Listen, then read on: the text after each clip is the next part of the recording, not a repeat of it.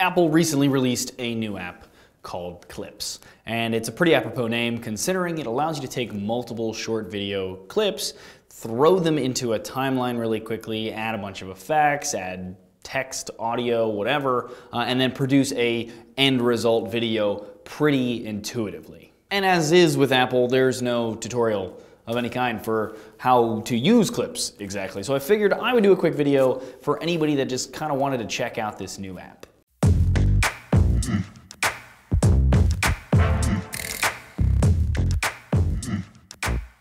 And the app is super minimalistic and simple, actually. It opens automatically to the camera, and from there you can tap the three options underneath to start getting content into the app. Photo lets you take a photo, then you can add to the end video as a clip by holding down the button for however long you want it to be shown after you have obviously clicked the button once to take the photo. You can also move the photo, zoom in on it, etc. while holding that button, and it'll add those movements to the final video. We also have video, which lets you hold down the button to record a video for that exact duration. And at the end we have library, which allows you to pick a photo or video that you've already taken and insert it into the end result, also by holding down on the button to insert it for that length of time. You can also tap on any of the clips once added to the timeline to then have the option to turn off the sound from that clip using the speaker icon. You can trim the clip using the scissor icon or delete it using the trash can icon. You can drag and drop the clips as well in the timeline at the bottom to rearrange them and push play to preview it. And that's pretty much the basic gist of the whole app, if we're honest. But then there are a bunch of features to then add things or alter those clips really easily and intuitively.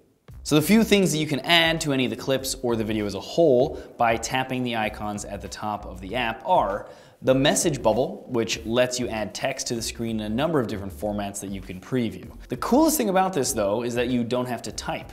You can just talk and it'll add the text automatically. Next to that, we have three overlapping circles. This allows you to add filters to any of the clips in the timeline. Photos or videos both work the same. Next to that, we have this star icon.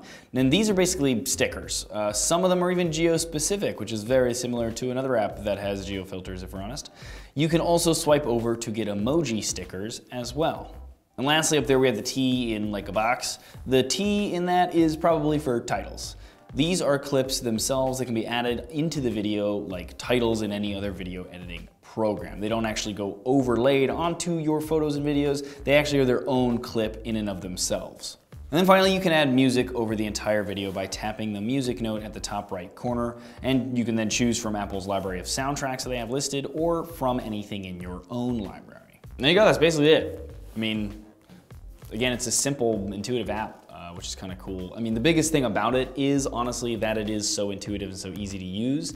I probably will use it because I really liked Vine Camera, which is essentially that whole concept of like holding down the button to shoot video. If you let go, you can then like move your shot around and hold it again, and it ends up making like a 6-second clip. This kind of has that. And then I also like Snapchat and all the filters and stickers and all that fun stuff, which they also kind of have as well in this app. But it seems pretty cool and intuitive, and I think people will probably use it. I don't know. You guys tell me. Will you guys use this app, Clips? Do you think it's fun? Do you think it's good for anything at all? Let me know in the comments below.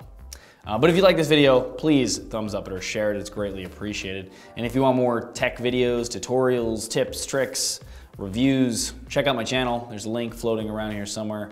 And if you like what you see there, please subscribe. And as always, thanks for watching. Oh, one more thing.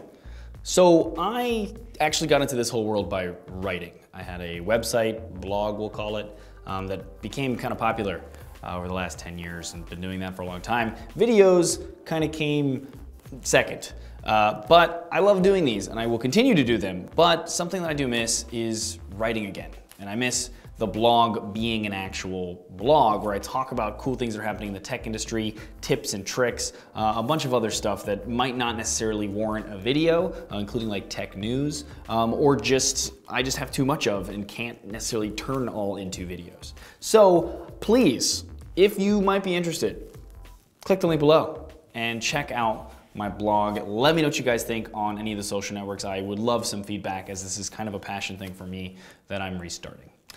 So thanks. And again, thanks for watching.